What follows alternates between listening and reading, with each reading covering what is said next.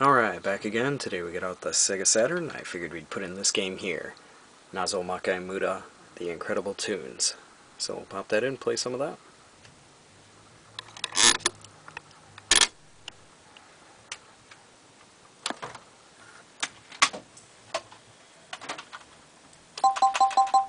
Just setting that stuff up.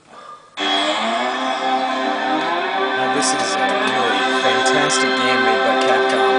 If you're into the Ghosts N Ghouls or Ghosts N Goblins series, you're gonna love this one. It's got all the characters to it. It's in a puzzle form, but has all the great music that you remember from those games. It's challenging, it's tricky, and it's a lot of fun.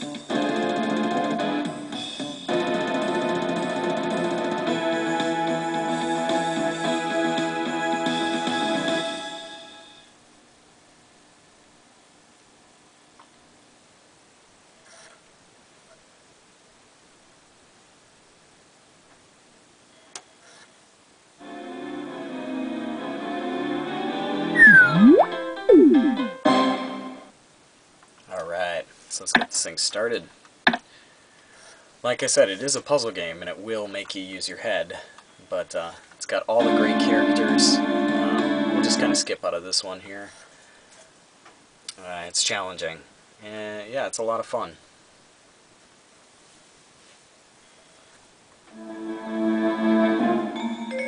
So for example, this first stage, what you're basically supposed to do is you're supposed to use these two items. You only get two of them, and you're supposed to complete this, I guess, puzzle here to get it to where the ball actually hits this guy here.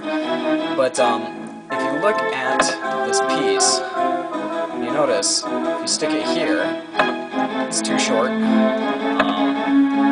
If you try to rotate it, these are some options I also give you. If you try to rotate it, it looks like it might work, right? You might be able to get it to jump, but there's not enough velocity and not enough speed coming down here to make it jump. So with these games, they really do make it quite challenging to where you have to use your mind, right? And bring this one down here. And then we're going to stretch it. And bingo.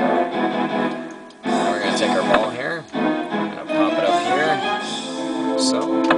And then we got our little Death over here, who's got the controls. Kind of reminds me of Yoshi's Cookie, where you got Mario kind of, you know, switching the control knobs on and off for the cookies, only a more demented form.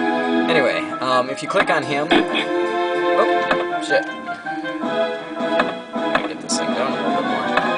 If you click on him, start. There you go. So that's the first round. These things do get gradually more and more difficult here. If you never played the game before, it would take you probably a good, I don't know, 3 minutes or so just to figure that part out. We'll go on to the next one. This game is actually designed for the mouse, to use with the mouse for this, this system. But I don't have the Sega Saturn mouse, unfortunately, so if you just hold down the right upper top button, you can still get the cursor to move fast. Let go of it and you get it to move slow. So basically the same thing. Maybe the mouse might be a little bit better, but it still works. Now the idea for this one is that you want both of these guys, both of our heroes, to grab the statues, but you also want both of these monsters to suck in this belt and eat it. Now, if you take this and you move it here, and you start it, this is what you get.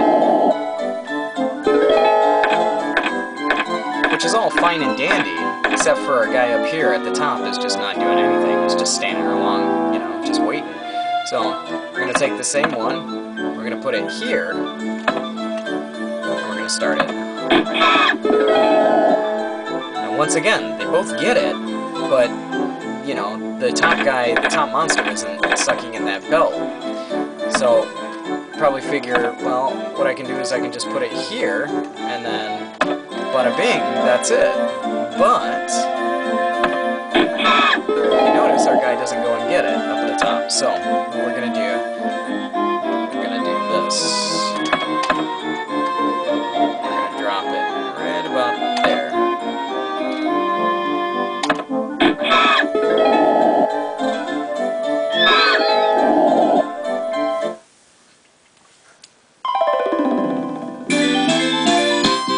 So that's what I mean by how this game can be a little bit tricky and difficult. Like I said, as the stages go on, it becomes more and more complex, but that's the fun part to it. Right here, basically for this one, the concept or the idea is not to get these statues here, but just to get our guy to the top. Unfortunately, with some of the placing of these items, you think like, oh, I could do this, and our guy will just go right up there, but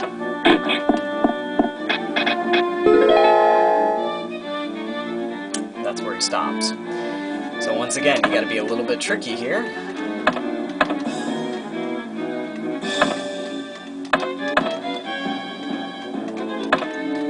And now, the idea is just for him to go in here and grab this one at the top. So we're gonna do that.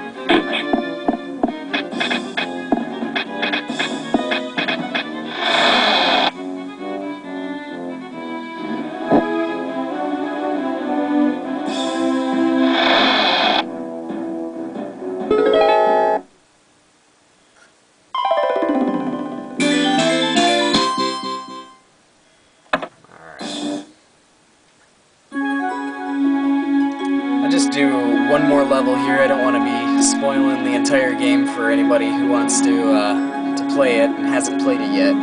So this one here, just to show you,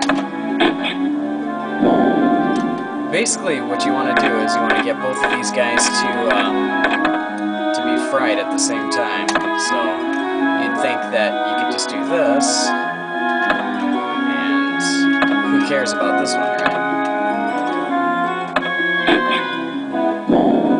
Still nothing. So what I'm just gonna do here is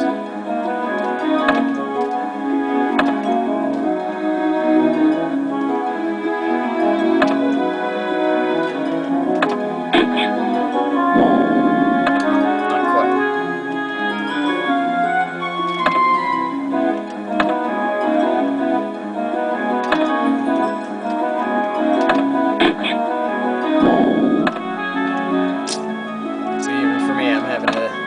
Time here.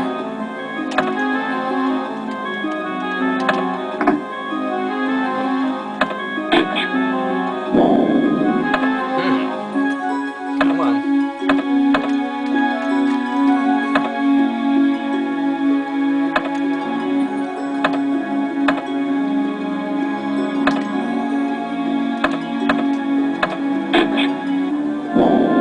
Yeah, this is pretty tricky for me.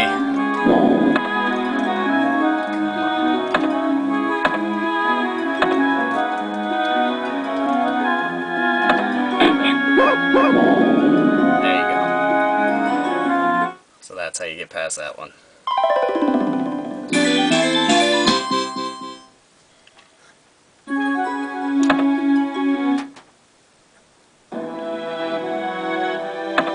But yeah, anyway, that's just a little bit of what Nazomakaimura, the incredible tunes, looks like. And I'm not going to spoil it anymore here for you. I don't want you to see the whole game, but just a little bit of what it looks like. And yeah, like always, I'll put up another game here soon, so